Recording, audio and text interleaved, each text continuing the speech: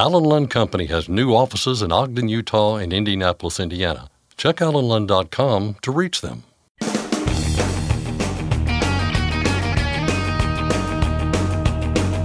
OOIDA, representing America's truckers since 1973, presents Landline Now with your host, Mark Redding.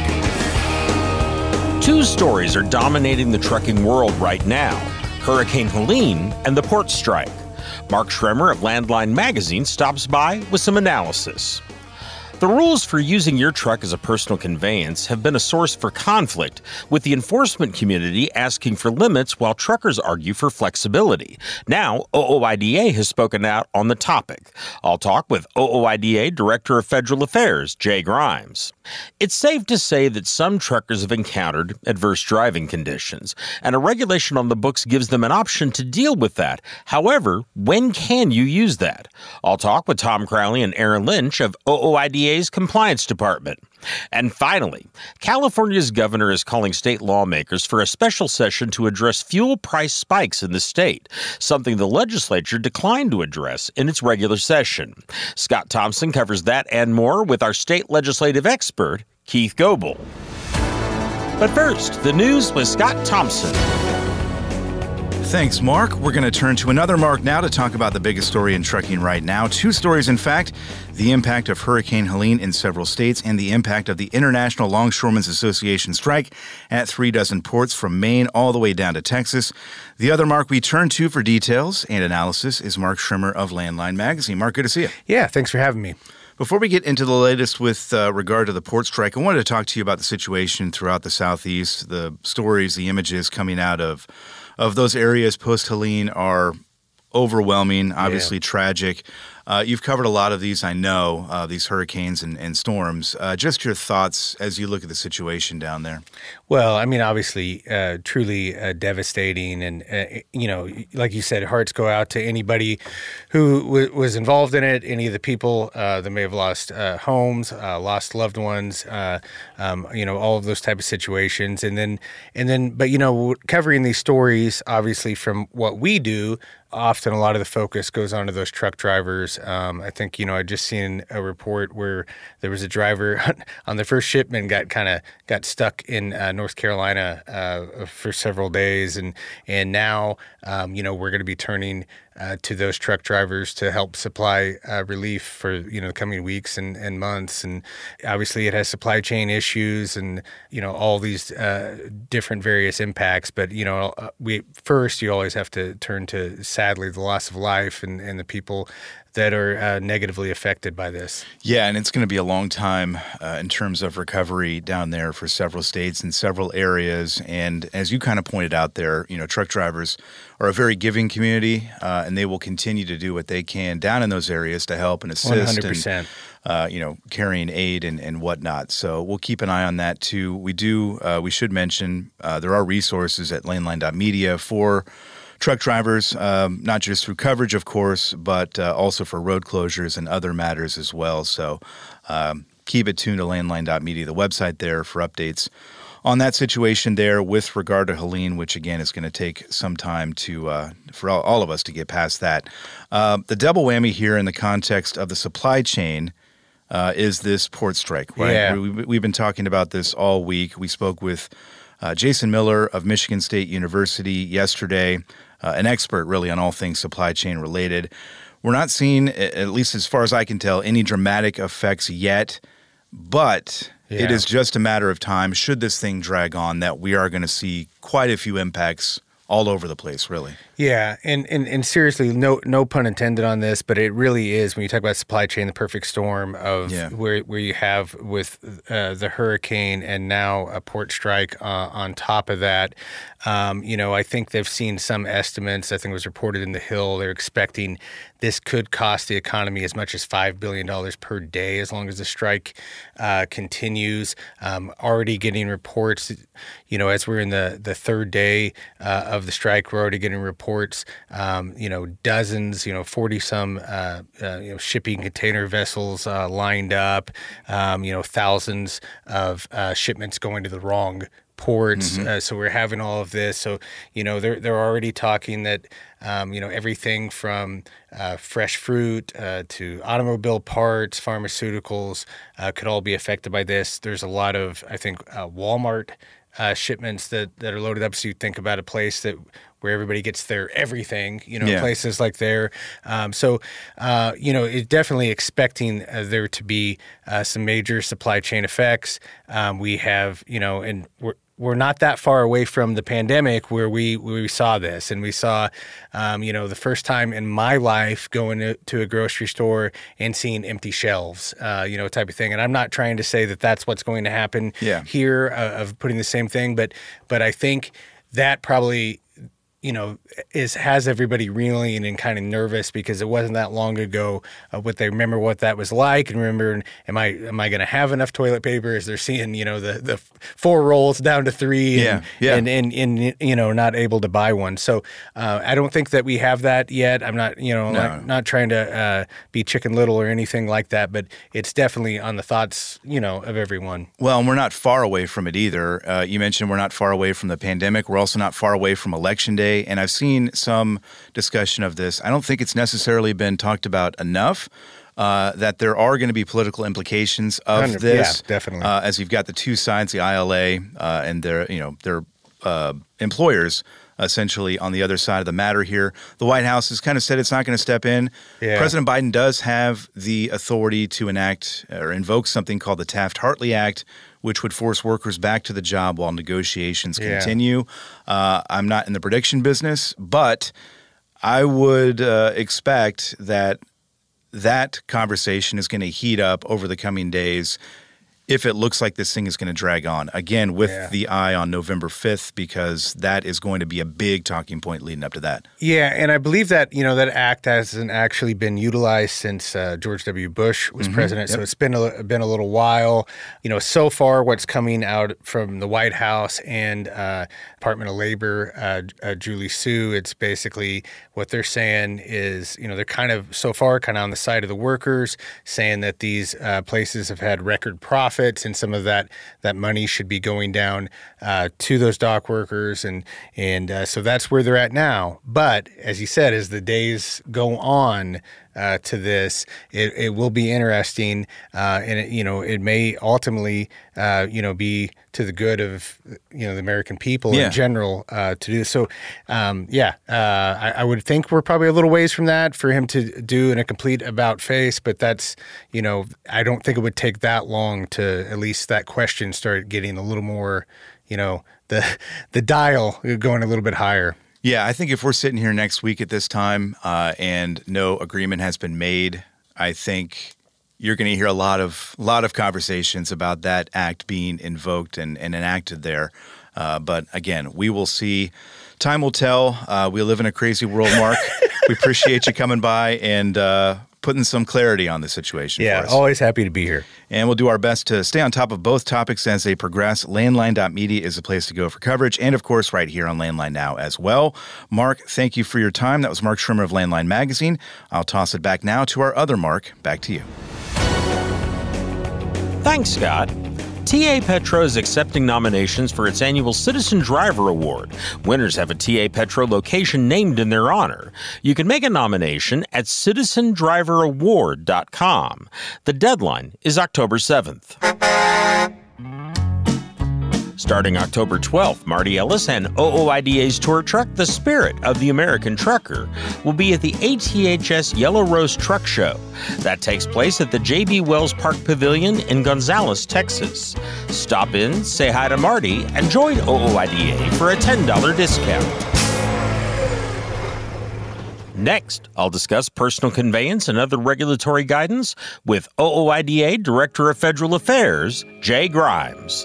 I'm Mark Reddick, and this is Landline Now.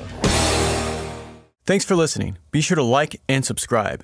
If you want more content, go to landline.media to get updated news, information, and archived editions of our show. Once again, that's landline.media. Control your toll costs and eliminate tolling headaches with Prepass Tolls. Prepass Tolls means toll volume discounts. Just one invoice for all tolls and fewer violations. Call 877-878-5970 or go to prepass.com. Are you tired of the IRS following you around like a dark cloud? Call 888-557-4020 and get your life back. At Truck Stop, we built a better load board for carriers like you. Sign up today and access over 600,000 loads on the most trusted online load board. Learn why the best in the business rely on Truck Stop to make more money and start driving your profit today. It's tested and proven. Burn 2.1% less fuel when you balance all wheel ends with Centromatic. Call 800-523-8473 to get the OOIDA discount.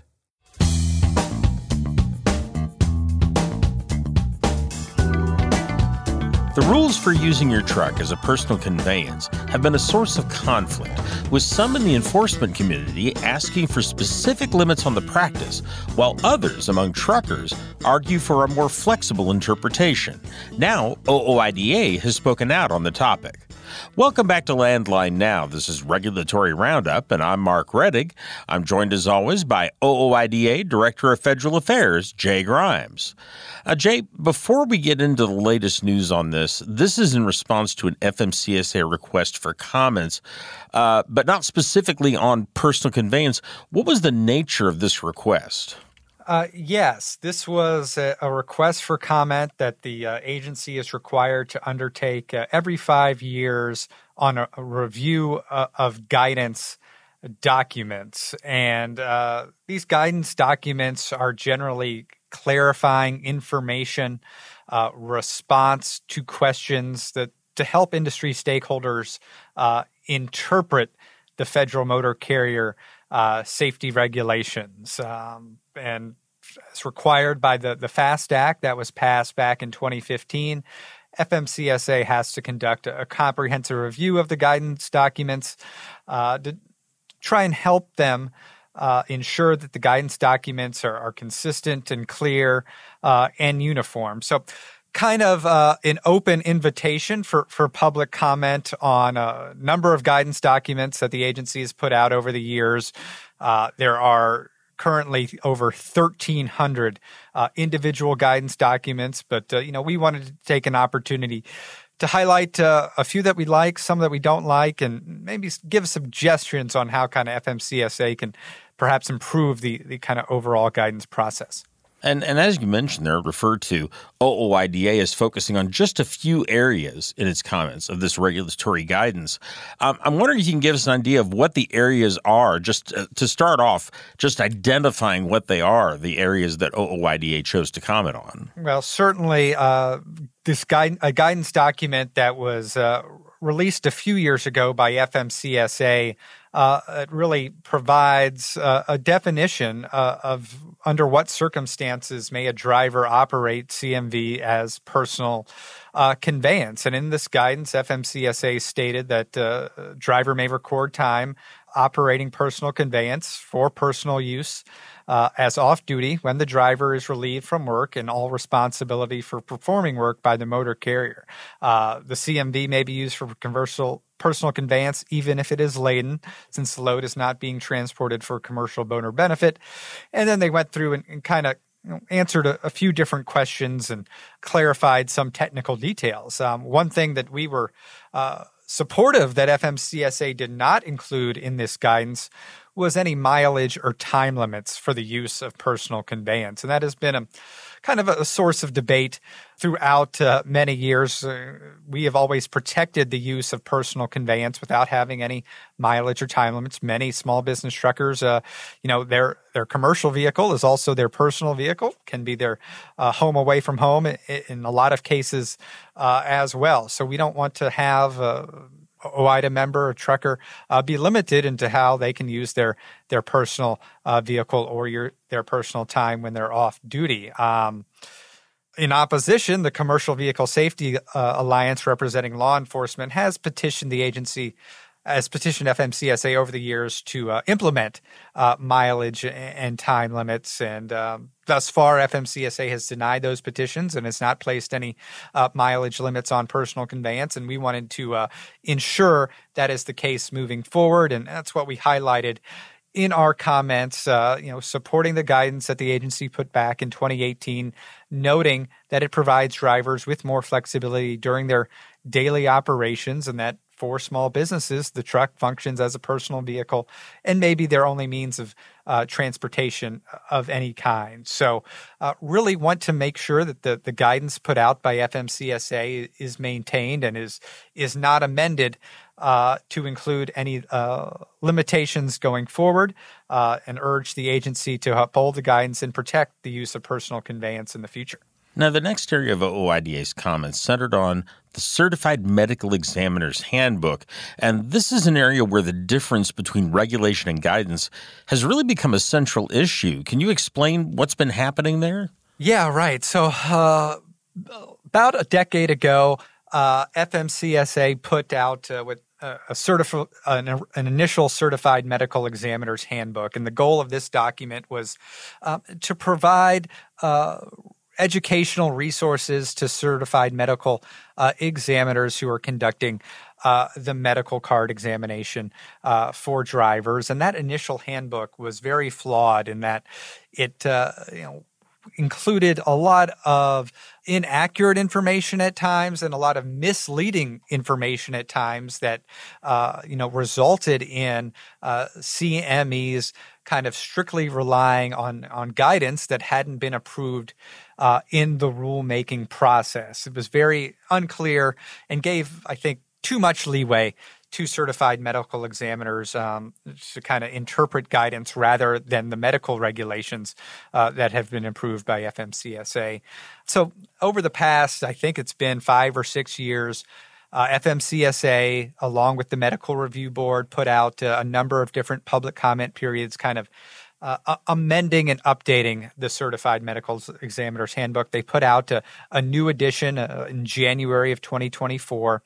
In most cases, the updated handbook better distinguished between regulation and guidance than the preceding version, really clarified that the handbook itself is guidance, cannot be relied on in terms of regulation. But a couple of the sections I think were still included a little more gray area than we were hoping for, specifically a section on obstructive sleep apnea that we believed still remains overly reliant on recommendations that were put out by the Medical Review Board in 2016. And those recommendations, I think, empower medical examiners to continue to force these needless sleep apnea screening and tests on drivers. Those 2016 recommendations really would automatically place a driver into apnea testing if they just had one qualifying factor, whether that was an above average body mass index,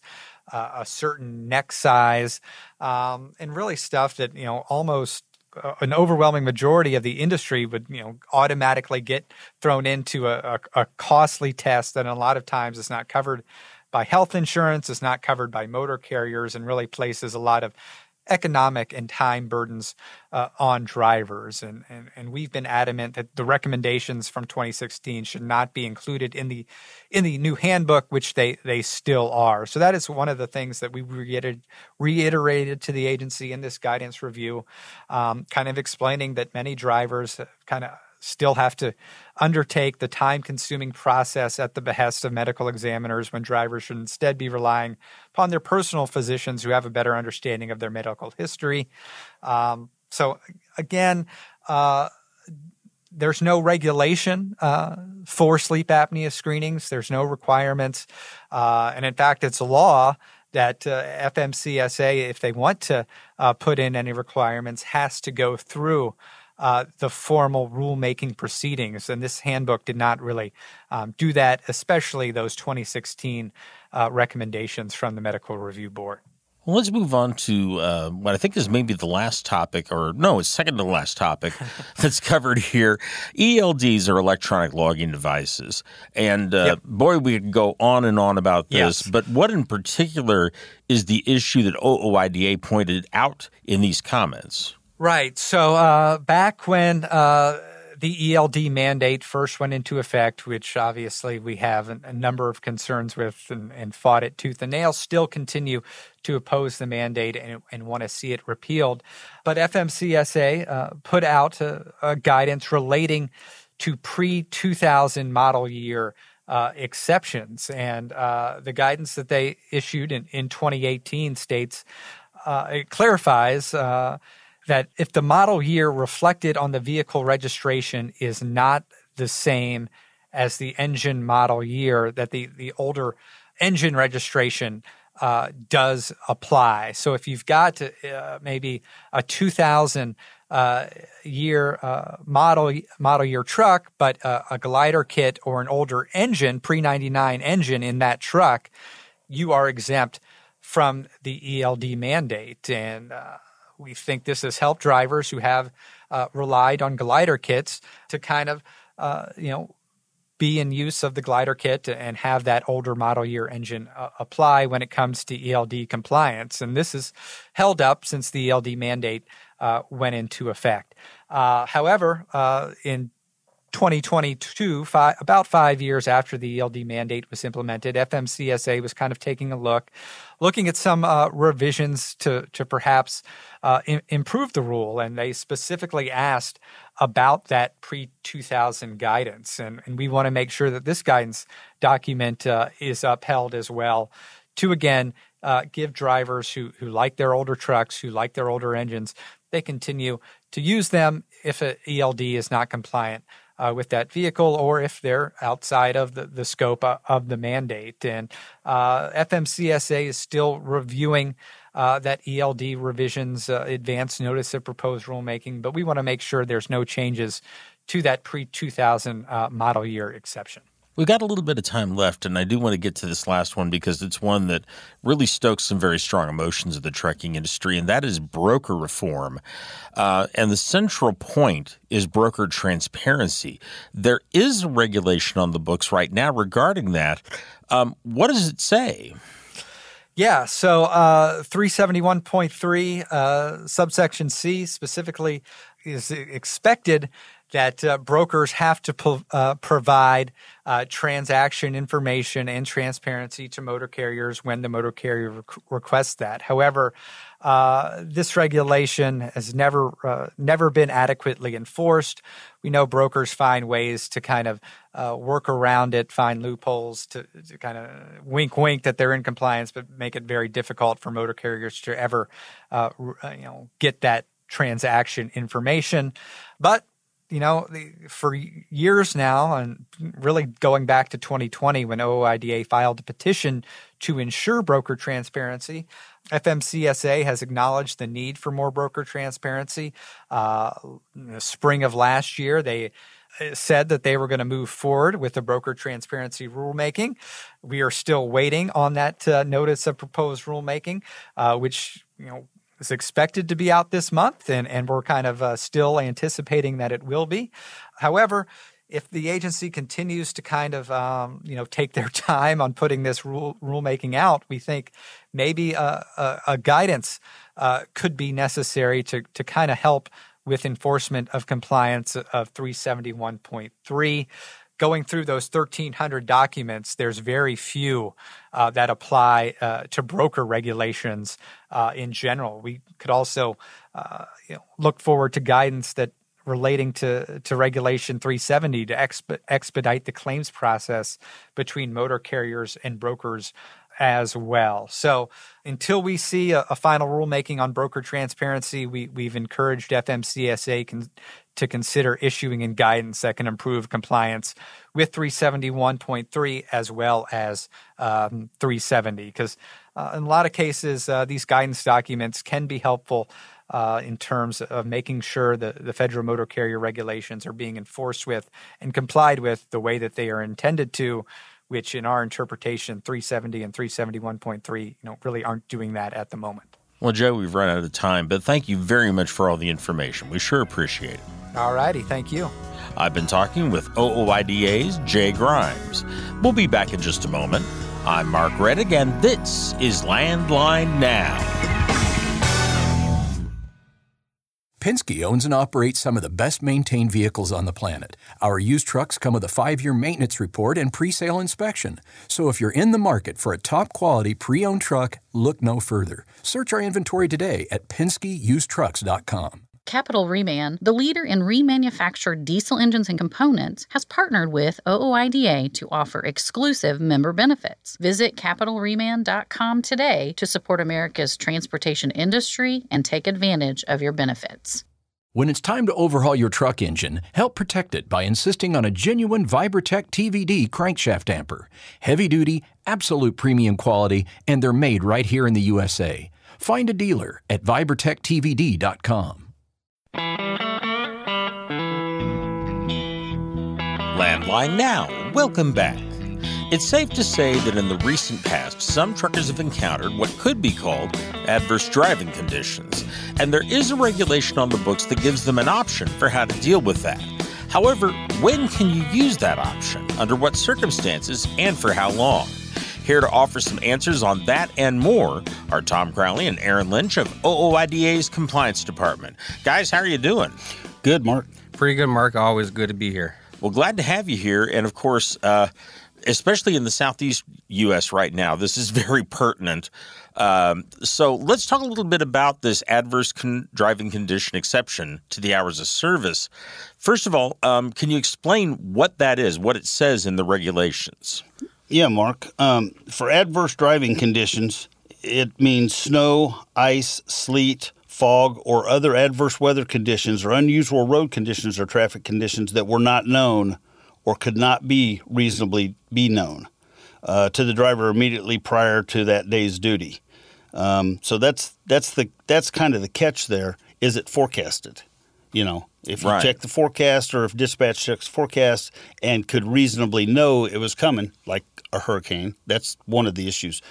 You kind of run into issues there using it because, you know, you could see it was going to happen. Now, if something unforeseen, you know, say you're up in the mountainous area, you know, and they get that hailstorm that comes down and maybe some freezing rain, something that was not forecasted, that definitely could be used. Well, and I would wonder, too, with this particular hurricane we've just had, I think people predicted the hurricane. I don't know that anybody predicted massive flooding washing out major interstates 300 miles inland from the coast. That is true. That is a real good point. And that was not something that's predicted. I mean, yeah, you're right along the shoreline, yeah, you'd have issues, but that surge of water, that push, I think it would definitely fall under that, you know, because you didn't know that morning when you were taking off that was going to happen. Okay. Or, you know, what morning, evening drivers, you know, 24-hour clock. Let me interject here. A lot of that, though, as far as that goes, adverse driving conditions, doesn't really apply to natural disasters per se. A lot of your states will have emergency declarations at that point that will exempt you from hours of service to begin with. Yeah, but don't some of those restrict it to people that are providing direct aid for relief? They do. They do usually have that, you know, direct response, you know, FEMA stuff like this. But that is a good point, you know, because like Florida, you know, they declared a national disaster, which did exempt drivers from a lot of the regulation. Not all. There's still some that most in place, but there's definitely some they're exempt from. Now, as I recall under this regulation, if you do encounter adverse conditions that qualify under it, you get 2 extra hours to drive, as I recall. Yeah, and that was something that here, a year or two, they had just kind of updated to where you do get the additional 2 hours of on-duty or driving time. Previously, it was only on-duty time, but now you do get the additional 2 hours to drive, and that's a big help. That could be a big help. Now, if you're going along and you've got these 2 extra hours and you are able to get out of the area or past the adverse conditions before the 2 hours is up, do you still get to use the whole 2 hours? Because I know someone's thinking that. No, drivers are not pushing the envelope. Yeah, no.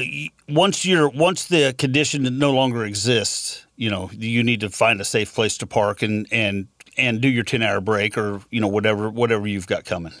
Now, how do you log this on an ELD? Because that, of course, has, since we went from paper logs to ELDs, they don't all have a place built in to do this kind of thing. What do you do?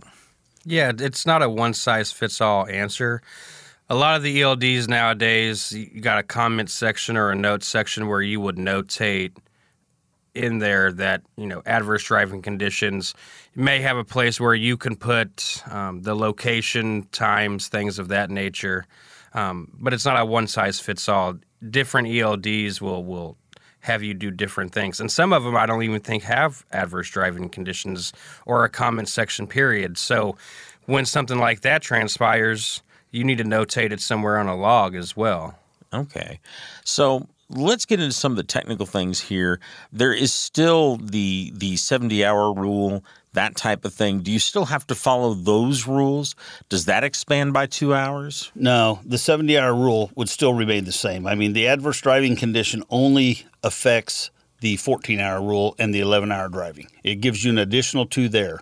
It doesn't address the 70-hour rule. It doesn't it's not a carte blanche, go do what you want to do.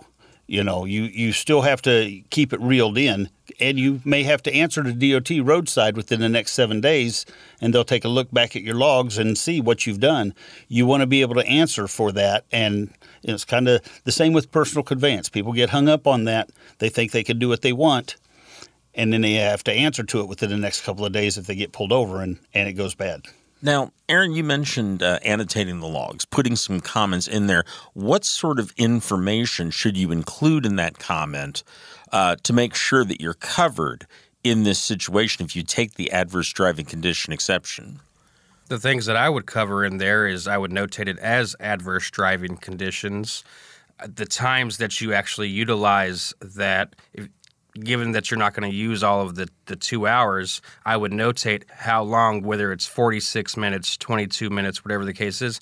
And then I would notate what that adverse driving condition was, whether, i.e., it was strong winds, tornado, a car accident, a 15-car pileup, things of that nature. I would include that, and as well as the location or the coordinates that you're at. Tom, you mentioned, of course, that people may have to face the music if they do this incorrectly. What sort of consequences would you face if you misuse this and you get caught? Well, if you misuse it that day before you've had a 10-hour break, you'll be placed out of service. I mean, because you will have violated the hours of service. If you misused it 3 days ago, well, you will definitely get a write-up on a DOT inspection report, which people know how those can affect you. And, you could possibly get a fine depending on the state. Okay. So there's definitely some things to consider before you invoke one of those exemptions. Okay, something to keep in mind, because apparently hurricane season is not over. We've already got something developing in the Gulf of Mexico, so folks, keep an eye on the weather reports and be careful out there. Let's move on to another topic that you guys had mentioned in an email earlier is coming up quite a bit, and that is people who are selling or transferring their operating authority or their MC number. And this, I hadn't heard of this before. Just the past year, this suddenly kind of cropped up on my radar. Is this something new completely, or is this something that's been done in the past? Well, it's not new. It hasn't been done near as frequently as it has been in the last couple of years. It's something that, you have the ability to sell your business. You can do that. That's legal. It's just with the current market conditions and, all the fraud that's been going on in the industry, it's become much more popular. And folks right now, there's a lot of small, just a couple of truck carriers that have went belly up. I mean, it's freight rates about where they're at. The market the way it is, overcapacity of trucks, it's kind of scary out there. Well, there's been a lot of folks go out, and as their authority comes up on the FMCSA website as that their insurance is going to lapse, and it shows that they're going to go out of business. Well, there's places out there that are cold calling, they're emailing, they're trying to get a hold of these folks to buy their authority, and it's not always what you want to do. You just definitely want to consider what could happen when you do this. So give us an idea here, guys. What could happen? What have we seen that basically qualifies as a problem that has come up when people have done this recently? Well, the identity theft comes in here because, is what they want to do is they want to come in and buy your authority for a couple of $1,000s maybe, They want it. They say, they want the aged authority, so on and so forth. So they come in and they buy it, but they don't just want your authority. They don't just want your MC number. They want your PIN number. They want your email. They want everything so they can assume your identity. And when they come in and assume your identity, and then they, based on your good name, they start booking loads, and those loads start disappearing, or they don't get where they're supposed to be, or they've been double brokered out, then you start getting calls. And people say, hey, where's my load at? And you're like, whoa, what's going on here? I mean, it can really kind of sully your name and just bring you a lot of headache. So it's just not all that it's cracked up to be. Well, and let's keep in mind, you can sell your MC number. You can't sell your DOT number. The feds don't allow you to sell your DOT number. And the DOT number is where the actual value comes in, because that is what has your actual equipment listed, right? And that's where the value of your business is the equipment, is the contracts that you have, is the connections you've made. That's where the actual value is. Your MC numbers, honestly and frankly, it's not worth much. And all they're doing is trying to get that aged MC number to either be able to get a head start in the game, or like Tom said, in a lot of cases, what you will see is not only do they want your MC number, but they want to retain all of the information that's public. So they want your phone number, they want access to your PIN number, things of that nature. And when they do that, your name's still on there. You sold that MC number for $4,000. You think you made out like a bandit. Great. Come to find out, in 3 months, they've booked all kinds of loads, and they're over somewhere, in Eastern Europe or in the Middle East, and they've essentially ruined your name and racked up a ton of costs associated with you. You're on all kinds of different forums, like a Watchdog, or like a Carrier, or Sure, or all these other places that have you as booking stolen loads. And now you get phone calls, or you get emails, or frankly, you may even get somebody as far as sheriffs or cops knocking on your door. It can get that bad. And that's something that you can never recover from, because your name's always attached to that MC number. That does sound like a real problem, and certainly one you want to avoid. Tom, you mentioned a term earlier, aged authority, and that, I think, is one of the keys here. We just got a little bit of time left, but I'm wondering if you can explain what that means and why it is these people buying the MC numbers or buying authority want that aged authority. Well, the aged authority is something that really brokers have bought that about by telling carriers, hey, we won't load you unless you've been around 6 months or 90 days, whatever their criteria is. And so it's come to this aged authority issue. It's not anything that the feds put in place, because you have your authority, you can go. But it has been brought around with the brokers. And so these scammers, rather than having a new authority, brand new, that a broker won't load, they want your aged authority, because then they can just step right in there as in they're you. And like Aaron said, they can work off of your contacts, work off of your name that you've built, and get that aged authority, start hauling freight and making that stuff disappear overnight. And a lot of these other assuming parties, shippers or brokers, won't even know that a transfer's taken place.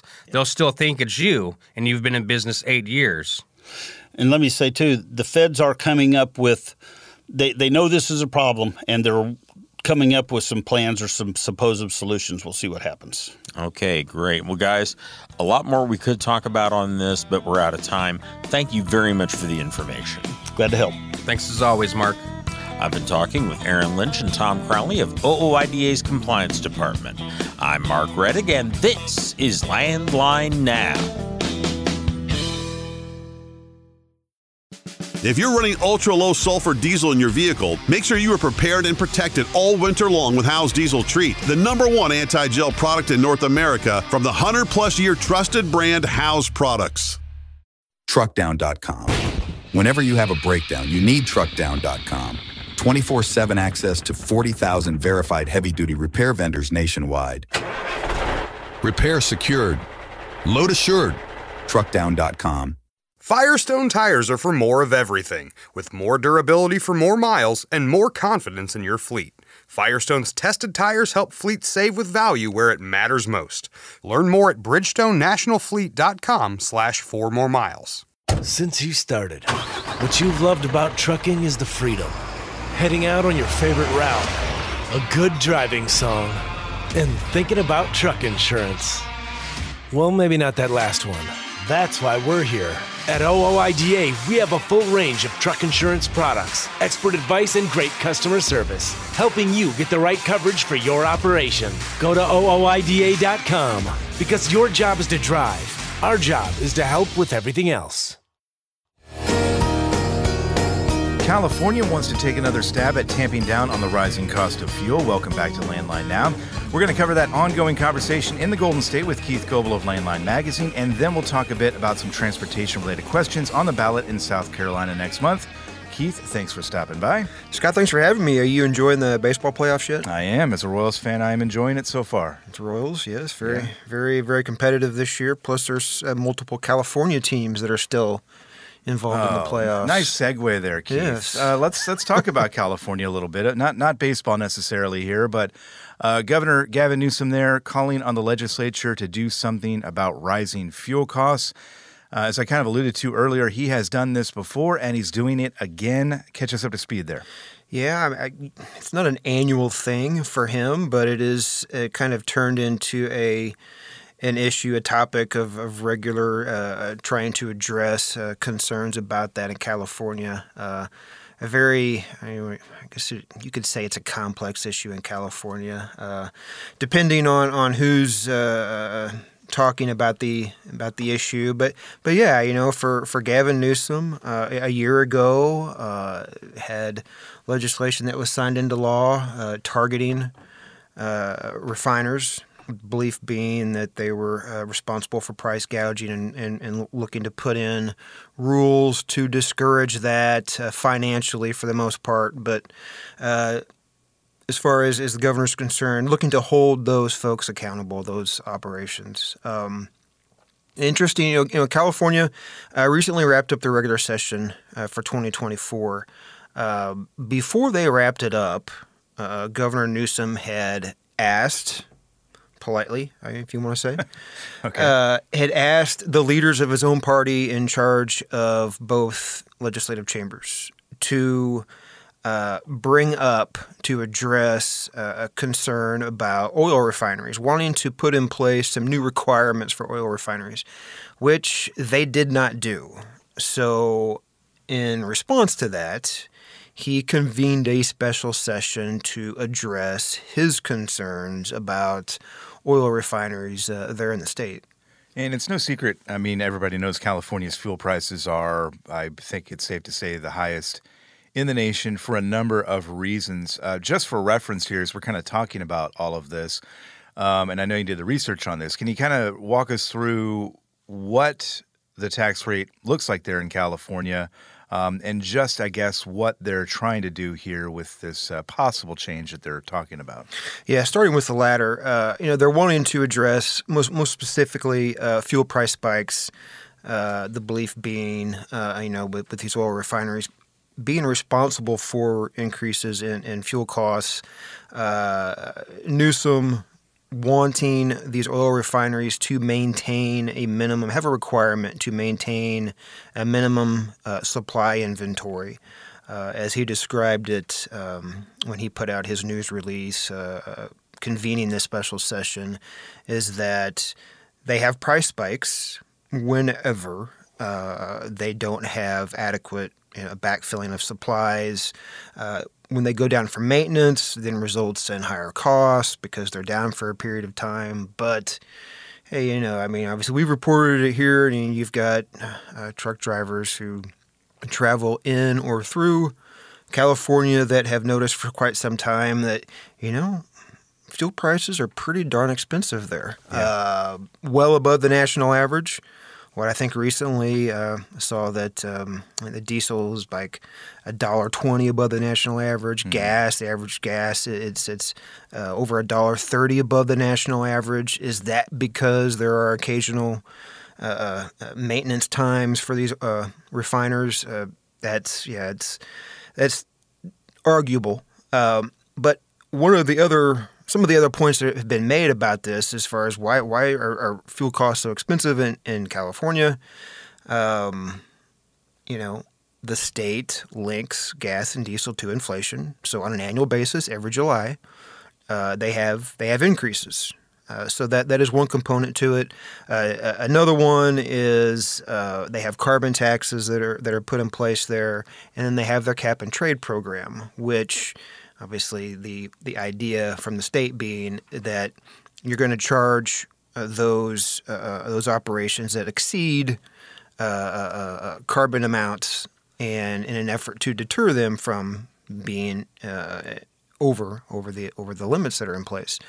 But as we're aware, those companies are going to look to recoup that cost at some point, somehow, and that typically is at the pump. So there are multiple factors involved here, and I know folks are very well aware of that, but the latest here in California is that the governor is wanting to continue to focus on oil refineries there in the state and looking to put in place that requirement that these oil refineries have, that they maintain a minimum supply inventory. And real quick here, before we move on to South Carolina, there are varying opinions about this plan out there. I know the governors of Arizona and Nevada have kind of pushed back on them a little bit, and the Republican caucus in the California Assembly is also expressing concerns. Can you kind of just tell us briefly what those concerns are as they pertain to this plan here? Yeah, the governors of Arizona and Nevada, their concern is that this maintaining a minimum supply inventory is going to result, because they largely get their fuel from California, if not all of it, that it's going to result in higher fuel prices for consumers in their states. So they're very apprehensive about this. In the State House, as you might expect, Republicans there in the minority in both chambers have their own ideas as far as what they could do to address high fuel costs, such as suspending the fuel tax is one option that is being brought up again, and addressing over regulation there in the state, which we shall see. But some of the concerns that have been brought up on this particular effort. We'll keep an eye on that, or I guess you'll keep an eye on that and keep us updated on what happens there, if anything. Let's shift here to Election Day, November 5th. We have been covering some of the ballot questions related to transportation in several states and counties and cities before, Keith. And today it's South Carolina's turn. We've got voters in a number of counties being asked a few questions, I guess. What stands out to you there?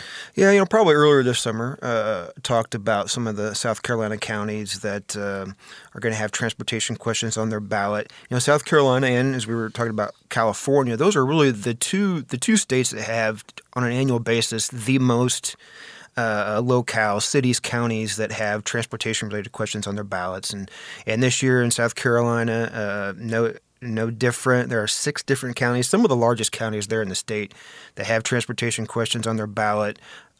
South Carolina law, it permits counties to implement a transportation sales tax. It can be up to 1%. It has to be approved by a public vote.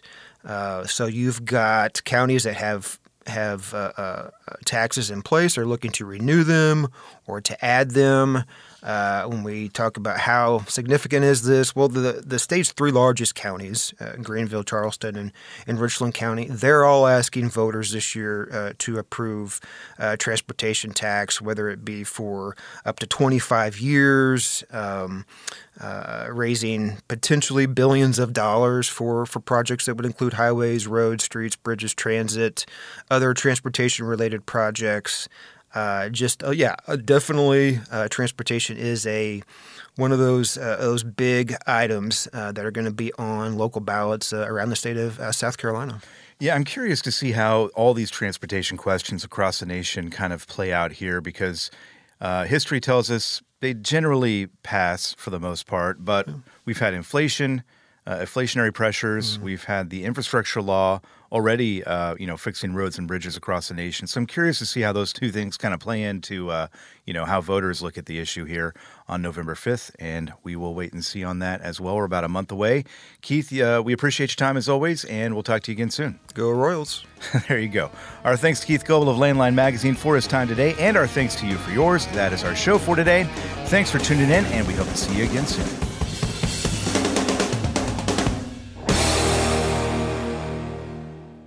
Thanks for listening. Be sure to like and subscribe. If you want more content, go to landline.media to get updated news, information, and archived editions of our show. Once again, that's landline.media. I'm a dad, a son, a husband, wife, I'm a writer, photographer. I farm. I'm a veteran. I love old cars, fishing, my kids, chrome, and I am a professional truck driver. And together we are OOIDA. OOIDA was founded by truckers to stand up and speak on behalf of truckers. We've done that by combining the individual voices of our members into a single, powerful voice. Protecting your interests, defending your rights. Join us! Make your voice heard. Join OOIDA, the Owner-Operator Independent Drivers Association. Call 1-800-444-5791 or visit OOIDA.com.